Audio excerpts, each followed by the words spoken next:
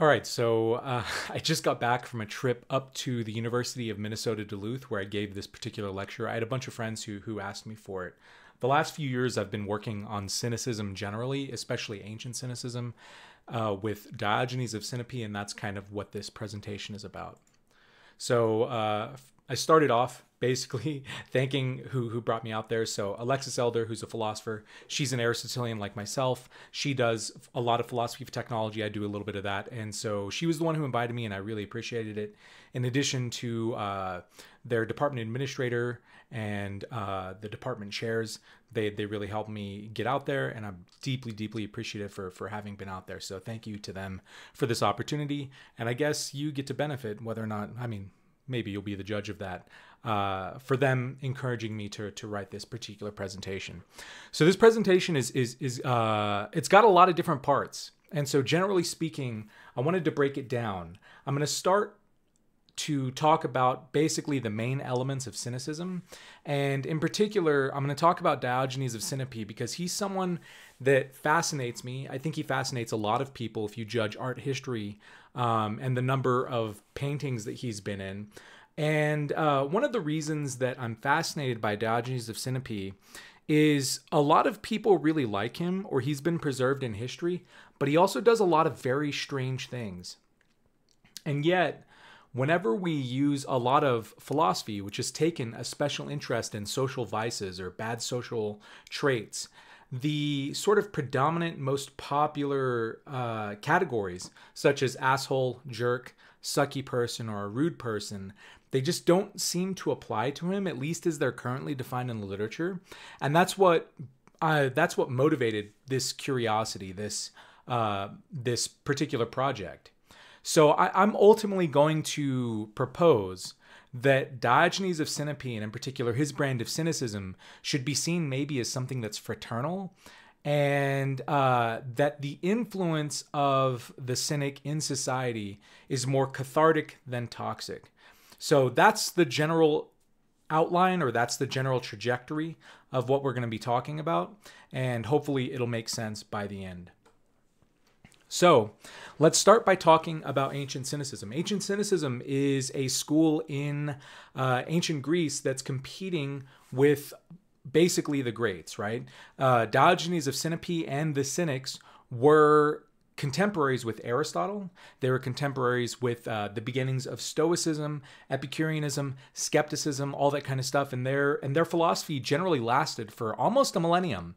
There's a lot of interesting stuff going on. But what sets cynicism apart from the other schools is that, generally speaking, the primary values that they're trying to go after are self-sufficiency and freedom. And I have the Greek there in the brackets or the parentheses if you wish to look at that.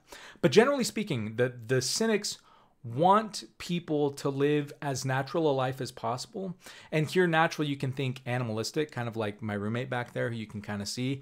Zero shame about doing what she's doing. The Cynics kind of feel the same way. And they want us to live as sort of simply as possible, as we would be if we just existed in nature. And that's why self-sufficiency is so important. Self-sufficiency is something that you develop whenever you're just trying to basically be simple, be fundamental, right? The simpler life you lead, the more you pare stuff down, the less you need. And that's kind of what the Cynics want. And the less that you have, the more free you can be. I can't just get up and do whatever I want because I have a roommate, because I have a house and a lease, because I have a job. All that stuff binds me to where I am. I can't just do what I want to do with my life because I owe certain things to my friends, certain things to my family, certain things to my community. So the Cynics, in order to maximize freedom, they really focused on that self-sufficiency.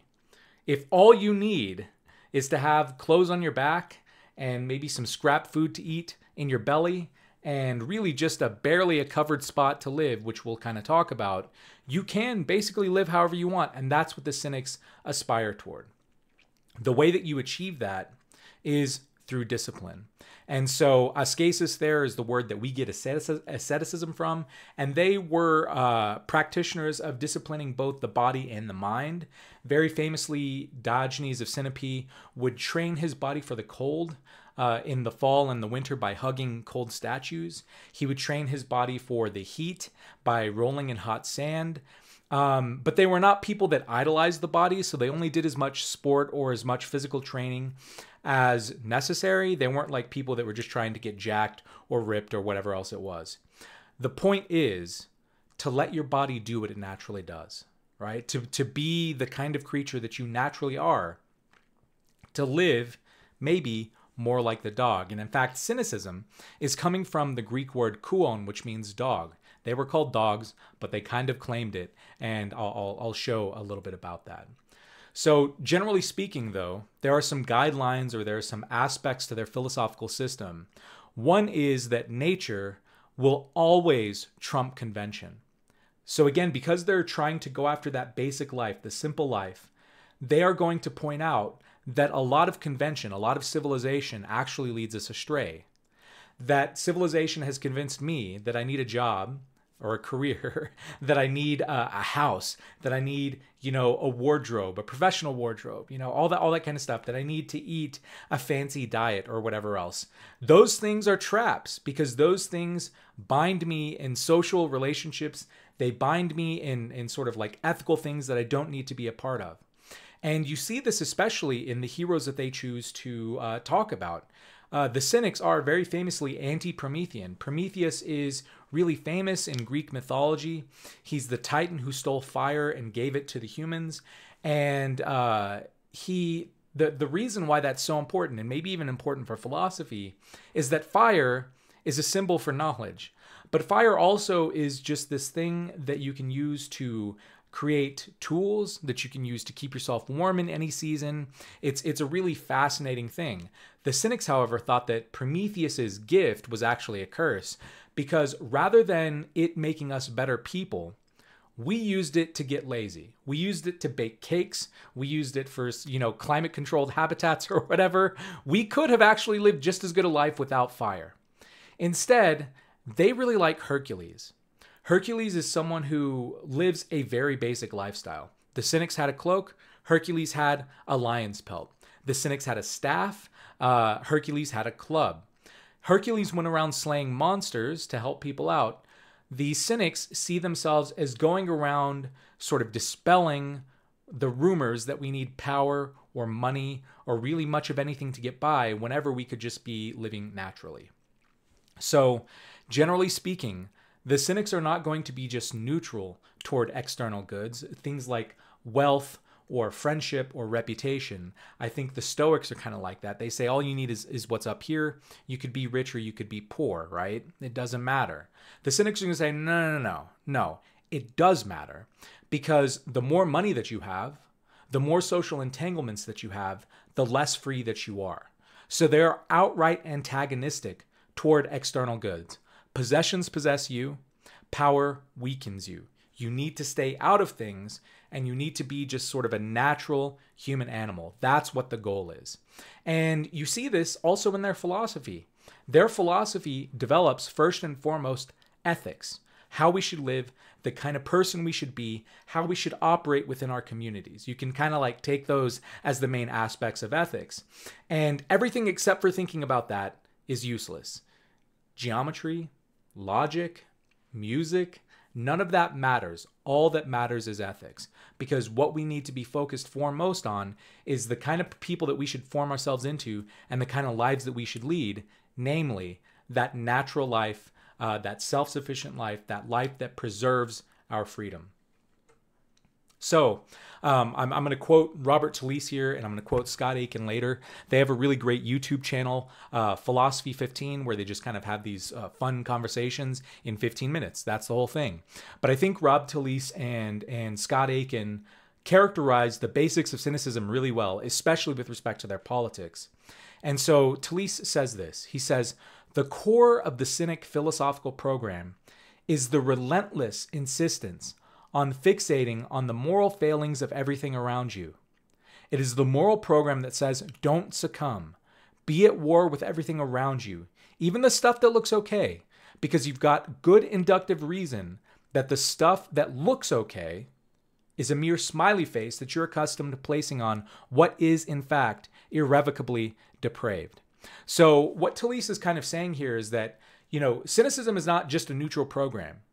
It is a program that's going to try to do everything that it can to get you to realize that most of the beliefs that you hold are wrong. And most of those beliefs, especially the stuff that seems okay, are things that you should probably challenge, because the fact that you're okay with money, the fact that you're okay with social entanglements, the fact that you're okay with leading anything other than that simple, basic, animalistic life that's really close to nature, that means that you've bought into so many of the lies of civilization and convention.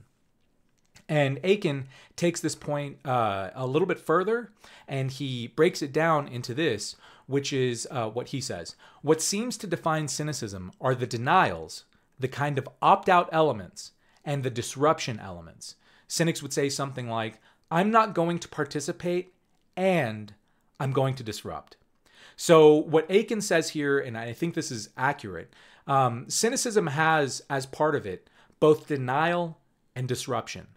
You deny that conventions are right, and you don't participate. So cynicism is a high integrity, sort of high moral purity, ethical program. You do not participate in life. You do not want to be complicit in sort of the ills of civilization. But not only do you stand out of the way, the Cynics kind of see themselves as doctors. They use this metaphor in a lot of their writings. They go where the doctors go where the patients are sick, right? They're trying to help people out by disrupting convention, by encouraging people to live that cynic life. So it's a denial. Convention is wrong. But it's also a disruption to try to get people to live that cynic lifestyle. And one of their main ways that they do this is through direct, plain, frank, free speech. In their word, parousia, in case you see this. Michel Foucault made a lot of this particular idea. He's another philosopher. But the Cynics kind of like use this idea to go in lots of directions. Not just punching up, so to speak, but anywhere. Anywhere that they see people making an error of holding convention over nature, they're going to speak out against it, and they're going to be as plain as possible to do that. And I think that this is what prevents them from being simple contrarians, simple edgelords, simple trolls. They have a moral message in their thing. It's not just mere contrarianism, although contrarianism is an element, right? They hate convention, so if you're contrary to civilization, you're probably going to end up saying something really important for the Cynics. However, because they have that active, positive program in mind of being free and being self-sufficient, it separates just like mere antagonism with no purpose. Okay, so what did this look like? Now here, I apologize for how visually busy these slides are. I like graphic design, but I used zero of it in the following slides because I wanted to show some paintings from art history, and I wanted to show some of the core elements of the Cynic program. And so here is a painting called Diogenes by Jean-Léon Gérôme. And you can see Diogenes of Sinope here. He's in his barrel. So he lived in a wine cask. They drank a lot of wine in Greece, and that was his home. He slept in that. Maybe he slept on the occasional porch. And you can tell that he has basically nothing. That's totally right. So the Cynics basically had a costume in the ancient world, a way that you could recognize them. The first thing that they wore was a cloak, sort of a threadbare cloak. When it was hot, they could tie it up and keep it off of them. When it was cold, they could fold it around them. Whenever they went to sleep, they could lay on top of it. The cloak was a tool, but it wasn't that fancy. It was often threadbare, shabby. They also had a pera, which this word is kind of weird to translate. I'm calling it a bindle. Very often it's called a purse or a pouch or a satchel or something like that. But you can imagine basically a small bag where they had all of their possessions in it. That's it, really. If it can't fit in the pouch, that they wouldn't possess it. And then in addition to that, they had the staff. So a walking stick, because they walked around all around the ancient world, and it's just a useful tool to have. But that costume of the cloak, the bindle, and the staff was kind of their calling card, and you could tell that they were a Cynic. You could probably also tell by they just like generally not very well groomed. Probably had a stench to them. Their beards were not well kempt or anything like that. So the cloak, the bindle, and the staff, that was kind of like that was their thing. And what I think it shows most importantly is a lived commitment to their ideas. They were not a philosophy that said that money didn't matter and power didn't matter and civilization was a trap, and then they went home to their mansions. I think Marcus Aurelius, the emperor of Rome, Seneca, a statesman in Rome who was friends with Nero, their message seems a little bit weird whenever they say money and power don't matter, these Stoics, right? And then they go back home to their palaces. The Cynics weren't like that. The Cynics, like I said, had a high level of integrity because they would say money didn't matter. And then you would see them eating scraps of food, or you would see them living in basically a barrel. And they would say social entanglements aren't good. And then you would notice that they didn't really have that many friends. So Diogenes here is characteristically represented around a bunch of dogs. Like I said, cynicism is coming from the Greek word for dog, but also he antagonized lots of people. So he probably didn't have that many friends. However, dogs loved him. And so there he is. He's hanging out in his barrel. He's with his dogs. Okay, now this painting is Diogenes searching for an honest man, and actually the previous one, Diogenes is fixing a lantern. Here we see him out with the lantern. Diogenes is in the center. And this is a really famous story where Diogenes would go out during the daytime with a lit lantern and saying that he was looking for an anthropos. Anthropos is where we get the word for anthropology. It could mean honest man. That's how it's like translated in a lot of traditional stuff. But I think more accurately, it's probably like he's looking for a real human being. And the implication is whenever he goes around making a display, because it's weird to see this guy in just a loincloth with a staff, with a lit lantern, and just seeing like if like are you a real human being, and then just turn away from you, just saying no, right? But the idea is he's always trying to get people to realize that basically they could be better. So the Cynic life was an interesting one because, like I said, they don't have many friends, they don't have material possessions, and I think ultimately what that means is they need nothing, and they need no one. So this means that they basically have nothing to lose. This is what allows them to practice parousia, that free speech, that frank speech. Because if you're not worried about losing friends, if you're not worried about losing your job, if you're not worried about what are they going to do? Are they going to take his barrel from him? He'll go find another one, or he'll go sleep on the porch. Are they going to take his possessions? He can find more scrap beans or something, whatever he has in his little pouch. It's not much. So a lot of cynicism centered around these big acts, these big ways of talking and against anyone. Anytime that they felt like they could tell you the truth that would basically direct you toward living a freer and more self-sufficient life, they were going to do it. Now, part of the curiosity of Diogenes is that some of these antics are really wild, abrasive. So here's what's going on. So there was a marketplace in Athens called the Agora, and Diogenes would commit many acts in them. So they had a little bit of a taboo against eating, and so he would eat in public. They had sexual taboos, and one day, Diogenes, maybe many days, was masturbating in public. And people were like, yo, Diogenes, you can't do that, man. And his reply was, I only wish my belly were as easy to sate by rubbing it. Now, I think what the goal of these antics was to show people that they shouldn't be ashamed of natural functions, right? And this is kind of like talked about in many other ways. But the idea is, in the same way that my roommate there, she's not ashamed of licking her crotch. She's not ashamed of eating. She's not ashamed of peeing. She has to do what she has to do to survive, right? And in the same way, we should be open and not ashamed of natural functions. The very impulses that make us feel ashamed of that natural stuff are exactly what the Cynics were trying to argue against.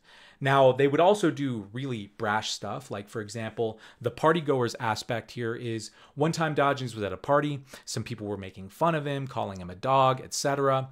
And so whenever he left the party, he went over to them and like a dog, he peed on them. So we don't know exactly. It wasn't described in great detail, but I kind of imagine that he gets on all four and he lifts up his hind leg and just kind of pees on them and walks out of the party. There's another time whenever someone is talking about Hercules. One of Hercules' labors is he cleaned some stables. And so Diogenes takes a dump on the stage. The implication being that it wouldn't be shameful to clean up after him if Hercules, part of his great labors was cleaning stables, which, horses poop in the stables. That's part of why you got to clean it, right? And a lot of these antics are shocking, or at least I would imagine you're shocked by hearing some of that. But again, the whole idea is that there's a moral message behind it. And Julian, who wasn't a Cynic, but he kind of defended the Cynics. He was a Roman emperor. One of the things that he points out is the Cynics are shameless whenever it comes to natural functions.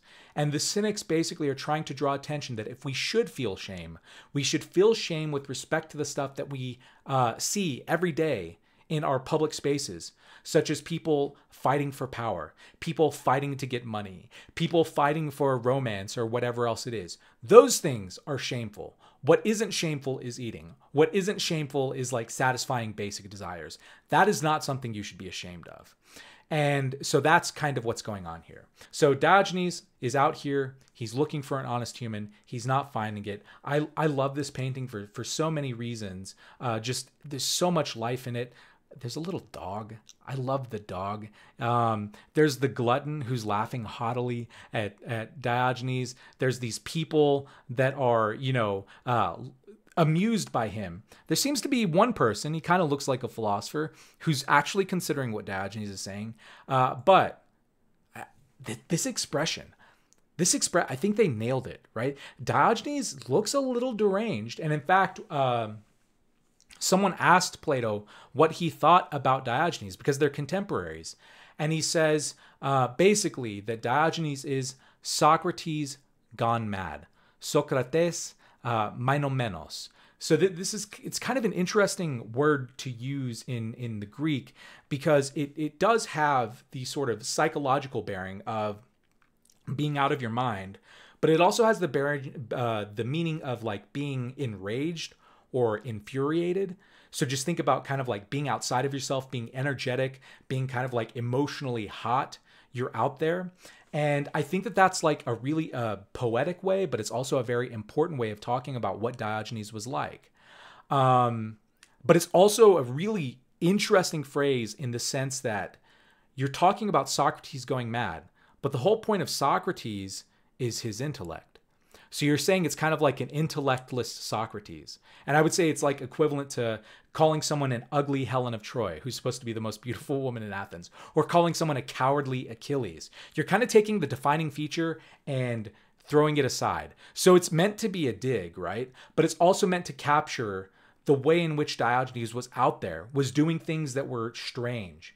And in some ways, I kind of, and this is like the last part on this slide, I think that the high level of moral integrity, the level of commitment that Cynics lived toward their own principles is also what makes problem for them being legible or understandable or relatable in certain ways. Because they were living in barrels, because they were begging for their food, because they were challenging almost every single convention, on the one hand, I think people could respect them because they saw that they walked their talk, they practiced what they preached. However, what they practiced was out there and it was wild. And so I think that that's captured pretty well in this painting.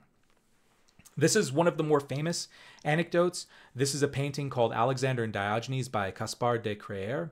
And here, basically the story is Diogenes was lounging in a garden in Corinth, and Alexander the Great is coming through town. That just doesn't happen. He's the emperor of the ancient world at the time. And he's, whenever there's an emperor, and this is something that you probably don't think too much about unless you interact with really high-level celebrities or political figures, but there's an entourage. Alexander would have rolled deep, right? He would have had security. He would have had personal assistants. You see that he has horses back there. He has people tending to the horses. but it would cause a hubbub, right? In addition to just normal citizens wanting to see what was going on. There was one person, though, who didn't care, and it was Diogenes. And he was just hanging out. He was just enjoying the park, lounging in the sun. And so Alexander noticed this, and he went over to him. He said, I'm Alexander the Great King. Diogenes said, I am Diogenes the dog. And Alexander is just fascinated by Diogenes and just how indifferent he is to everything. And he says, ask of me anything. Basically, Alexander, the most powerful man in the ancient world at the time, just like with money and obviously political power and influence, asked Diogenes, let me do something for you, right? And Diogenes' only reply is, get out of my light, get out of my sun. And I find that fascinating. So everyone found that fascinating, in fact, and they all started laughing. And supposedly Alexander went away and said, had I not been Alexander, I would have liked to have been Diogenes. So it seems like Alexander was fascinated by it and kind of kept a little bit of a fascination. The story is complicated. They have some interesting interactions throughout that have been preserved, but it's fascinating to me for a lot of different reasons. And the main reason is it seems like the Cynics here are showing an adaptability to their messages. They're understanding who they're talking with. They understand how it's going to get under people's skin. Because, listen, we know that Diogenes is capable of much more extreme things. We have the story of him peeing on the partygoers. We have the story of him masturbating in public. We have the story of him crapping on the stage, right? But what does he do with Alexander? He doesn't do any of the extreme things. He basically reduces Alexander to a block on his sun. Alexander offers him anything in the world. Diogenes says, none of what you could ever offer me would be of any use to me. Money, useless. Power, useless. Just get out of here. To reduce an emperor to a few words in reply and just to say, please leave, is probably something that got under Alexander's skin better than the brash stuff. So the Cynics provoke, and they provoke, like I said, with the positive values in mind, but they also adapt that message. And this is going to be really important to later points in the lecture. This is an inset of a very famous painting called The School of Athens by Raphael. And if you look at it, it's just kind of fascinating, especially if you know a lot about philosophy. In the center are Plato and Aristotle. They're very much the visual center of the painting. Plato pointing to the heavens, Aristotle pointing outward. And their teacher, Socrates, he's not talking with anyone except for normal people, which I think that's pretty interesting. But there's also a character in the School of Athens, Diogenes, who's not far from the center, and he's indifferent, but he's in the way. And so I find this representation of Diogenes really fascinating. And because Diogenes is basically showing people that all of the stuff that they think matters doesn't really. And he's still kind of involved in public life, right? That, like Aiken said, denial and disruption. So he's kind of disrupting public life in his own way. There's even stories of him interacting with Plato and Aristotle where sometimes he gets the best of them. The most famous one is supposedly Plato was trying to figure out how to define what it means to be a human, what sets us apart. One of the supposed definitions is humans are featherless bipedal animals, right? Because there's not many animals that just walk on two legs. And of the ones that walk on two legs, those are mostly birds. So humans are bipedal, but they don't have feathers. And Diogenes could have gone and debated Plato in the academy. Instead, what he did was he plucked a chicken, he threw it into the lecture hall and said, "Behold, Plato's human." Right? And that is just a beautiful counter argument and display. Supposedly Plato went back, revised his argument to include broad or flat nails. So like they couldn't have the talons of a bird. Luckily, Diogenes didn't like clip the talons off a bird or anything like that. That could have gone morbid. But he made his point, right? He made his point. The last thing that I'm going to talk about with respect to Diogenes is his program of education can be seen in one particular anecdote, and that is he notices that a young boy is drinking from a fountain, but he's cupped his hands, and so he's drinking from his hands. And whenever Diogenes sees this, he realizes that inside of his bindle, he has a cup and he doesn't need it. Right? The whole point is to live that simple, self-sufficient, free life. And so he broke his cup. And so what I think this really shows is they're really focused on ethics, and they're open to lessons, and they're open to lessons from unlikely sources even. Diogenes learned this from a kid. Diogenes is, I think, probably the most important cynic, and he's definitely the one who sets the movement in motion. And who does he learn from? This sage learns from a kid. And I think that's a really, really important thing, and we'll talk about this later. Okay, so the question here is, how should we describe him in ethical and social terms? And what I have here are a couple images that Midjourney, the AI art program, generated. I gave it some key terms or whatever. But the idea here is, what do we make of this guy? He's doing these really brash, weird things, yet he seems to have a goal. It seems like it's bad, but I don't know exactly. So let's turn to some philosophy and kind of see how philosophers might evaluate him. The first way is, in fact, maybe I have most of these books on my desk right now. I can just show them so you can see them. Sorry, I should have had this prepared. So Aaron James wrote this book here called Assholes. It got a lot of press. And basically, this is his definition of an asshole. He tries to formally define it. He says, a person counts as an asshole when and only when he systematically allows himself to enjoy special advantages in interpersonal relations out of an entrenched sense of entitlement that immunizes him against the complaints of other people. A person counts as an asshole when and only when he systematically allows himself to enjoy special advantages in interpersonal relations out of an entrenched sense of entitlement that immunizes him against the complaints of others. So basically, an asshole is someone who gets things or, like, cuts in line or cuts you off in traffic or whatever else. They get advantages with respect to other people because they feel like they're entitled, and they don't really care about other people. Like, other people's complaints just aren't even led. Like, they don't hear the complaints. That's part of what it means to be an asshole. And I don't think that this describes Diogenes very well. Like what special advantages do they have? They're ascetic. They live that disciplined life. They have basically no material possessions. Additionally, they're political outsiders. They don't want to be included. they think that convention is a mistake. So I think it fails in that regard. An entrenched sense of entitlement, to a certain extent, maybe the cynics are trying to get control or trying to get attention from you, but honestly, not that much. I mean, they're willing to work for it. They're adapting their message. They want to be self-sufficient and free. And moreover, they want you to be self-sufficient and free. And so I think that really doesn't fit the entitlement criterion here. Are they immune to the complaints of others? So this one's a little bit, if there is an aspect of being an asshole that's close to them, I think it might be this one. But I think it's that, they're immune in the sense that you're not going to be able to ruin their day. Unless you point out like a way in which they genuinely could be better.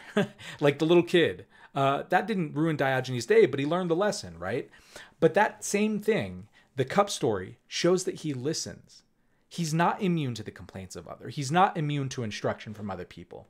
So I just don't think that Diogenes by any means can be considered an asshole, at least in the sense that Aaron James seems to talk about it. So there's another book that's come out recently. This is by philosopher Eric Schwitzgebel. He has basically thousands of posts, I think, on his blog, The Splintered Mind, which you can find, and he revised some of them in this particular book, but you can see that the titular essay is A Theory of Jerks, and it's the first essay in the anthology. I think Schwitzgebel, even when I don't agree with him, understands stuff. Like, he gets life, he gets people, and this jerk essay is really wonderful. Highly recommend it. But Schwitzgebel basically defines the jerk as the following. I submit that the unifying core, the essence of jerkitude, in the moral sense is this. The jerk culpably fails So I'm not going to talk too much about that, but culpable failure would be basically someone who doesn't just have like an intellectual disability or something like that that would keep them from failing. They could do otherwise, but they don't.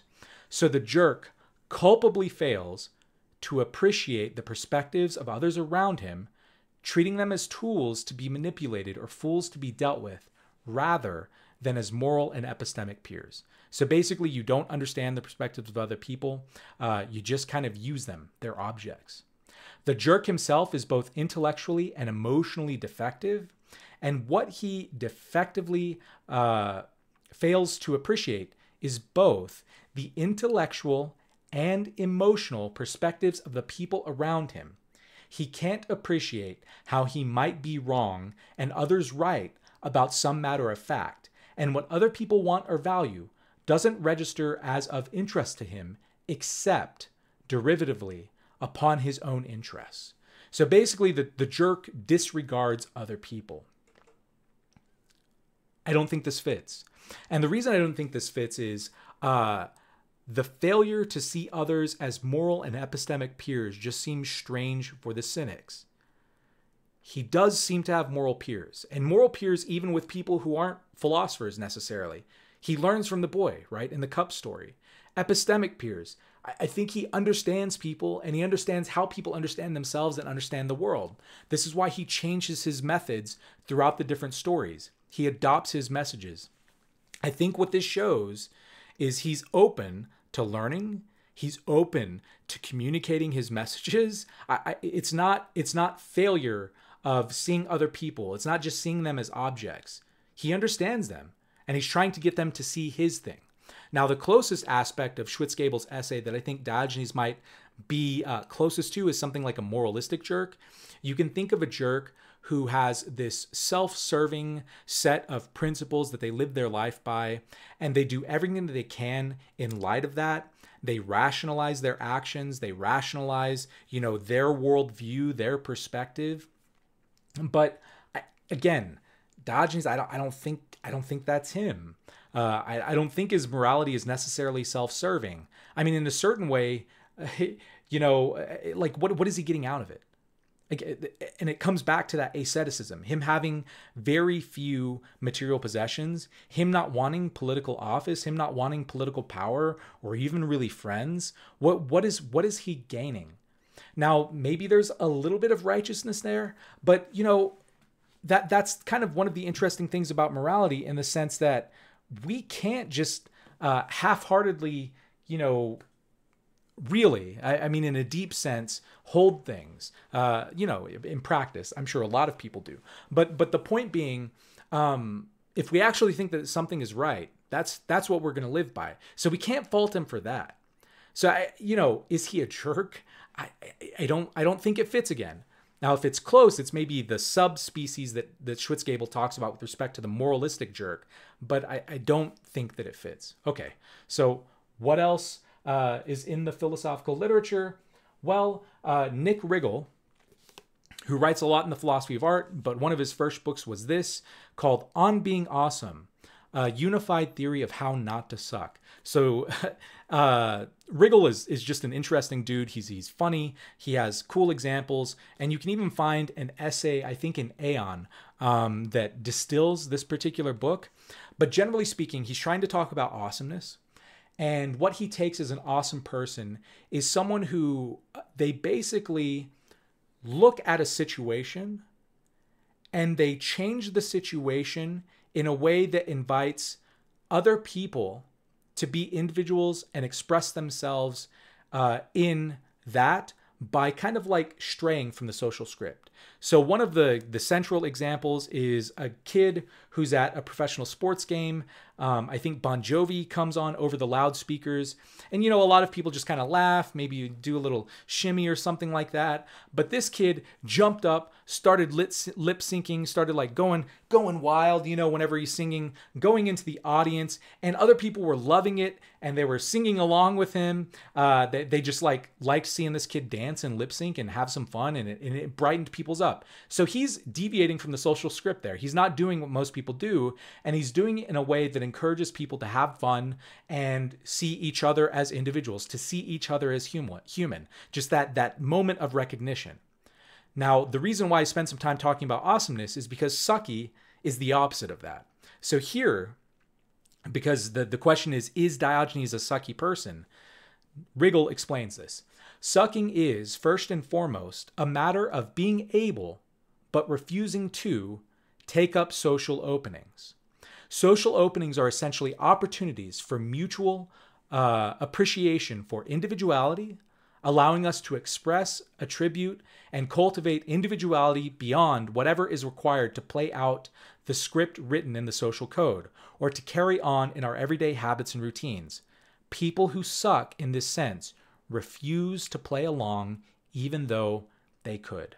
So he uses another example throughout the book of baristas at a cafe. And so the interaction is something like, I go to get coffee, and the barista tells me $2 for the coffee, and I say something like, well, that's a small price to play for becoming human, making a joke. And the idea would be, the awesome barista would be like, glad to have you back, right? The sucky barista maybe would be something like, okay, whatever, man. And that's what's going on with the awesome versus the sucky person.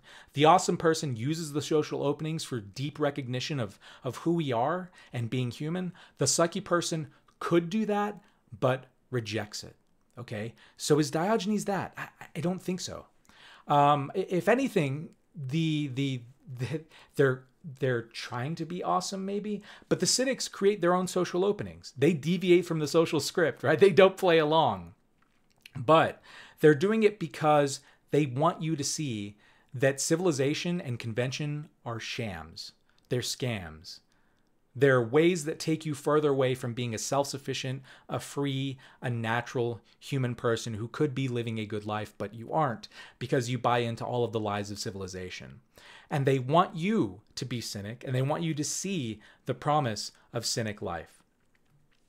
The aspect here is that's also kind of interesting is Riggle is also very careful to say that you don't always have to be open to people, because there are bad people out there. So he says, for example, there's no awesome KKK members. KKK people are racist and awful, and they aren't acknowledging the fundamental individuality or humanity of different people. So you don't have to go along with bad values. And I think the Cynics here don't think that the values are good. And so I don't know how to assess Diogenes with respect to this research in particular. It seems like they're not sucky because they're not shutting things down in a certain way, although they are making protest to a lot of conventions. I think they're trying to be awesome in a certain way, like they're using social openings to invite us to become freer human beings. They want us to see the natural people that we could be. But because of the extremity of their position, right, that deep anti-materialism, that deep opposition to social entanglements, it doesn't work. A lot of people don't take them up on that.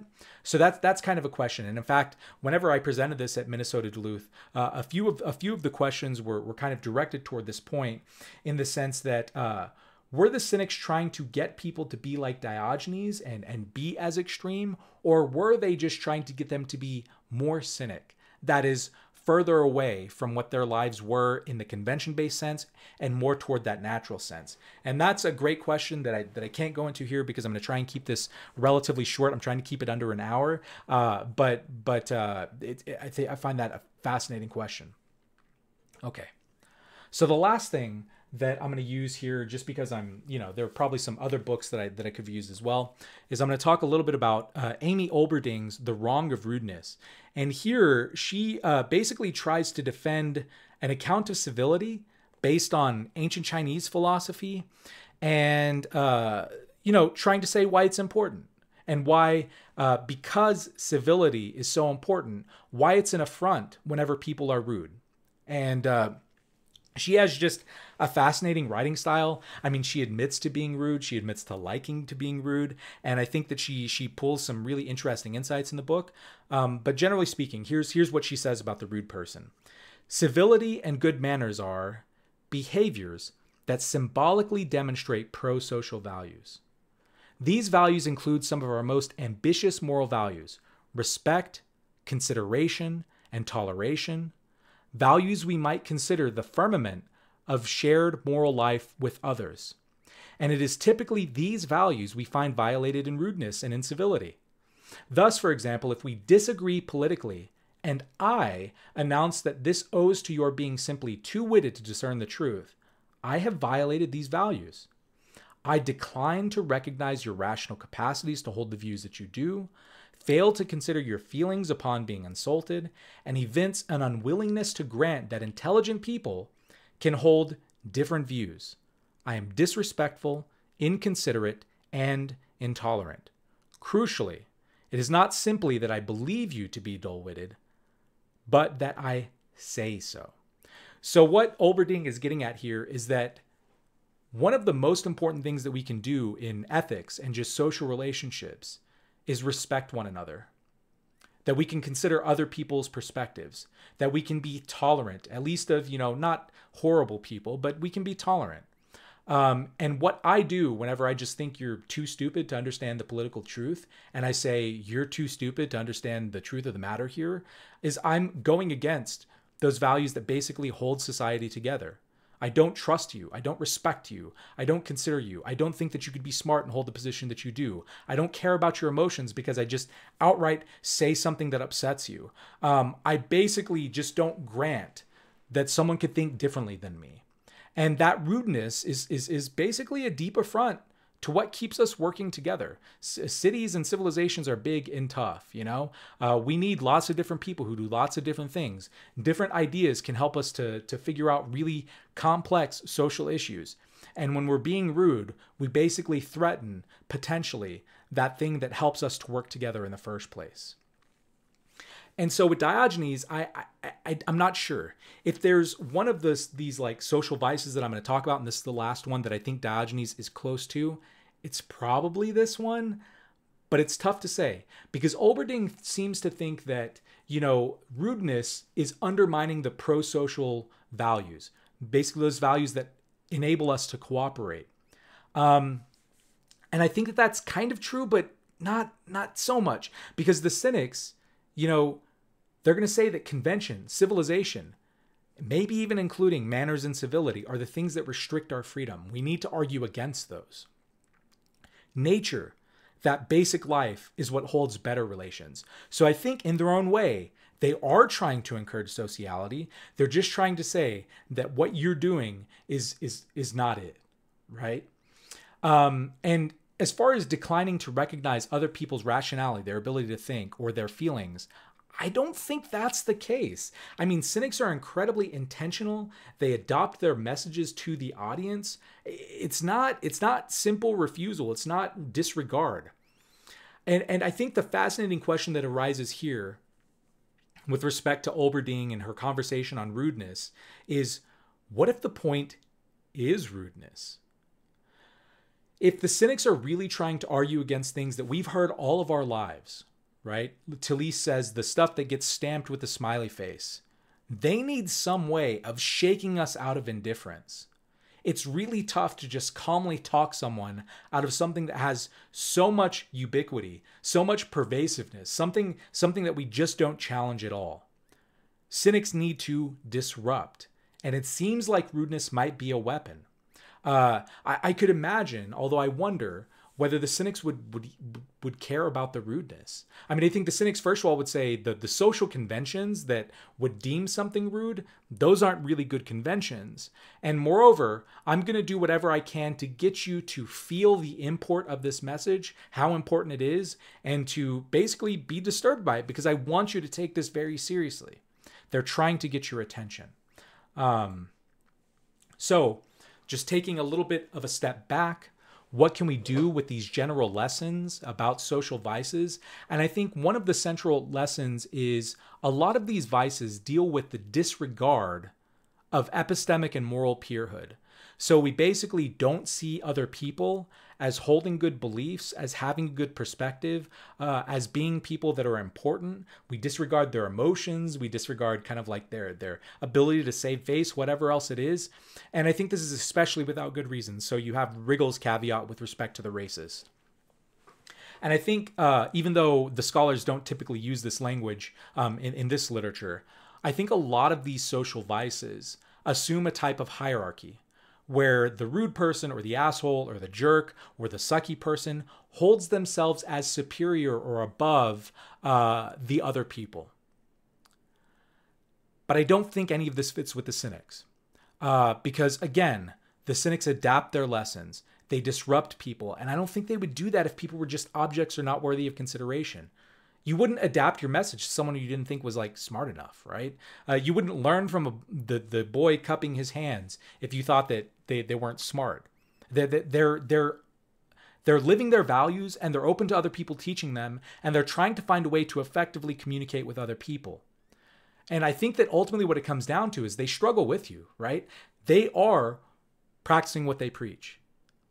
That integrity is super important. I think with respect to avoiding the criticisms here. They struggle with you and they struggle for you. They want you to be self-sufficient and free. They want you to live that natural life that they think is going to make you live better. So if we take a lot of the points of these social vices, these bad traits, maybe we can come up with some tips for being a non-asshole cynic, being a non-jerk cynic, being a non-sucky cynic. And I think first and foremost, these good types of cynics are people who are going to treat people as moral and epistemic peers. You're going to consider them. You're going to learn from them. You aren't going to see yourself necessarily as above them. Now, you might see yourself as more developed, I guess, in your sort of education or developed in your sense of morality, but you, again, are struggling with them. You're trying to live in the same world and you're trying to help them out. And number two is adapt the message to the audience / be intentional. And I think the Cynics do this really wonderfully. They don't just disregard people. They aren't not considering their emotions. In fact, they need to know their emotions because that's what's going to stir people out of indifference. Also, I think that they are focusing on pro-social, ethical, or just values. Self-sufficiency, freedom, the natural life. They're trying to get people to move toward that. And lastly, I think the use of abrasive rhetoric and displays, they get used to accomplish more than just edginess or contrarianism. Now, you can be edgy or contrarian in the way that, again, it's intentional. What's going to get under Alexander's skin? What's going to help me get under these partygoers' skin who are showing disregard of me? How do I get into their mindset, right? You can be controversial. You can be edgy in certain ways, but it's never for edginess's sake. It's never for contrarianism's sake. It's for the sake of wider social values. And so the question here is, what do we call this crude, upsetting, and yet a sort of advocacy program, advocating? What do we call this brand of cynicism? And I'm going to go with cynic fraternalism. Fraternity meaning like being siblings. Maybe it's something like an older sibling dynamic. And I owe this point to Avery Kohlers, who's another philosopher. And we were talking about this on social media. And he made a joke of like, because I didn't say I was talking about Diogenes of Sinope. I just described this scenario. And he's like, sounds kind of like an older brother. And I think he was making a joke, but I think it's like a really astute, really insightful joke. I think, and hopefully this isn't just self-serving because I'm an older sibling, but the idea is that like a good older sibling is maybe going to be crude and upsetting, but they're ultimately going to try and help you to live better. So the cynic is probably going to be crude and upsetting, but they're probably going to try and help you to be more self-sufficient or free or live a more natural life. And the reason why I call this fraternalism is a sense that, like, again, it's not that superior relationship where you see yourself as above other people. It's more horizontal or non-hierarchical. You're siblings, right? You're basically on the same level, and it's good oriented. So here it's not paternalism, because paternalism is kind of like someone who's above you, right? But it's fraternalism because you are focused on trying to get people to be better. So that's why I'm testing out the idea of cynic fraternalism. And so whenever I'm looking at all these social vices and thinking up through these issues, I think that there's a way in which some people could just call the cynics toxic, but I think that would be missing the point. Now, assholes are toxic, jerks are toxic in certain ways, rude people are toxic, but I don't think that that's That's the cynics. Toxic people poison the social relationships, right? They make people worse off. Whereas with the cynics, I think they're trying to make you better. And so the word that I'm settling on here is catharsis. It's a Greek word. We use it in English too, but it's something like purgation. So a purgative, where you're trying to get rid of something. So you could use catharsis in the context of draining a wound, if it's got too much pus inside of it, or if you get sick to your stomach and you vomit. That's like an aspect of purging yourself that makes you feel better. And I think that describes cynicism, not only because it has the sort of like bodily function, weird, disgusting stuff that some of the cynics do, but because I think it gets at like that short-term violation. If you drink a bitter medicine, it sucks. It's not a good experience. But the point is that a medicine will lead to long-term improvement. So here the cynics will violate some social norms. They will upset you, but it's for the long-term benefit of self or social improvement. Now, I think this raises probably one of the bigger questions that I don't have time to address here, but it's the idea of how weighty are these social norms, being an asshole, being a jerk, etc., in comparison to the ethical norms central to theories. So, for example, what's more important, that I avoid being a jerk or avoid being an asshole? But maybe that compromises my self-sufficiency or my freedom? Or should we be maybe more freedom first, self-sufficiency first, whatever the central ethical values are first, even if that makes us jerks or assholes in a certain way? How do whenever these values conflict, which one wins out, right? Can they justly be violated, these social considerations? It's not really something that's talked too much about in the literature, but I think it's being raised by this researcher whenever you're just kind of considering things. So future directions for this research, I'm trying to figure a lot of stuff out. The first thing that I could imagine a critic kind of pressing me on is whether the cynics were actually so noble. I'm trying to say that they always have these pro-social things at their forefront. I'm not for sure. Diogenes of Sinope is the most difficult example because in a lot of ways he's the most extreme. Sometimes maybe you want to separate the hard versus the soft cynics, the sort of extreme cynics versus the more reputable one. Now, they're all ascetic. They all eschew material possessions and relationships, but they have various reputations. Diogenes being the most abrasive one. But there were other cynics, Crates of Thebes and Demonax. Crates of Thebes was known as the door opener, not just because he barged in kind of like Kramer, but because he was someone that people generally liked. He saved a man from killing himself. So this is one of my favorite stories in ancient philosophy. Basically, there was this guy named Metrocles. He was convinced that social reputation and social standing was important for a good life because he was an Aristotelian. And he's giving this lecture, and he lets out a fart and humiliates himself in front of a crowd of people. He decides he's going to kill himself.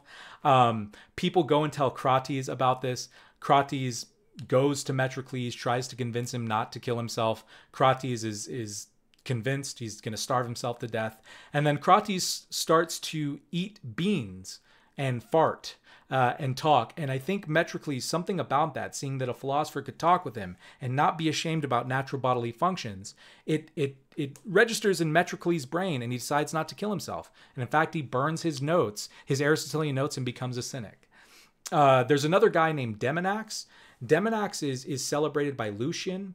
And one of my favorite anecdotes with respect to this was Demonax was a cynic. But he was someone who could show up in an assembly, and if people were arguing about something that didn't matter, they would just look at him and basically shut up because they realized that they were wrong to be arguing about such stupid things. Demonax was also someone, he didn't own anything, he didn't have a house, but he would just walk into people's houses and eat dinner with them, walk into people's houses and sleep on their couches or inside their house or whatever else. And people considered that great. Like there's a mention of bakers offering their wares to him for free because they considered it good luck if Demonax would take something from them. So there were Cynics that were better regarded in certain ways. They lived the same sort of principles, but maybe they weren't as abrasive. Maybe we could do something similar with more or less effective things. Maybe we don't need to excuse all of the harshness of Diogenes. Maybe there are other means, which is kind of like the third question on this slide. I'll go a little out of order. Are there more effective means of achieving these results? That's an open question. The second question, though, I think is probably like one of the more important ones, which is what separates toxic or abusive dynamics from what I think the Cynics are doing. This is a little bit tougher. Now, I have a cursory answer in the slides, which is the Cynics are promoting self-sufficiency and freedom. They make you better. They make a social community better. Obviously, abusiveness makes people worse. It erodes community. So I think that's the general answer, but I think there's something deeper there. And then lastly, is the stuff that keeps the Cynics from being assholes. Their sort of asceticism, their commitment against material stuff, their commitment against reputation, etc. That extreme opting out. Is that also the stuff that sort of prevents the uptake here? And so I think that there's something very interesting with respect to the social vices in the sense that what gives Cynics a lot of leeway is that they have so much integrity. They live their principles. They're really committed. But that commitment and how extreme their principles are, even though it keeps them from being just like the conventional jerk or asshole or rude person or sucky person, it's also kind of what prevents people from being completely on board. Now, what's interesting about Diogenes is people loved him. When he died, they mourned him.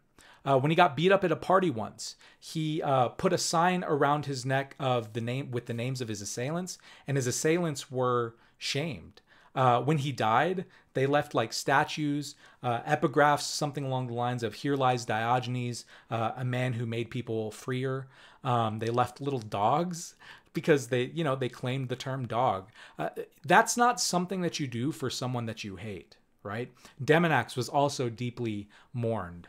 So it's a weird thing, and hopefully I'm making sense as to why this is a weird philosophical puzzle. There seems to be, at least historically, these people who do really weird stuff, say really harsh things, do really harsh stuff, and yet they don't seem to be bad in a lot of the ways that we consider people bad. The jerk in the BMW who pulls up to Starbucks and parks in the handicapped spot so he can rush in and order a coffee and just scoff the whole time, or the person who cuts us off in traffic or whatever else just so that they can go to their fancy job or whatever else. Like, we're pretty comfortable calling these people jerks or assholes or whatever else it is. Racist uncle so-and-so, or like, we have terms for people like that, and it seems like they fit pretty well. But with someone like these benevolent, right? These sort of cooperative, I think in certain ways, Cynics are a different kind of species, and I'm not quite sure what to call them. And that's the basic presentation. So thank you for hanging out. Let me talk at you for about an hour. You got about 20 minutes of extra content compared to the lecture that I gave, but they got like, I think, close to an hour of Q&A. Yeah, if you have any questions, feel free to put them down in the comments. But thank you for your attention. Shout out again to the University of Minnesota Duluth and Alexis Elder for inviting me to make this presentation and to deliver it up there. And yeah, thank you again for listening.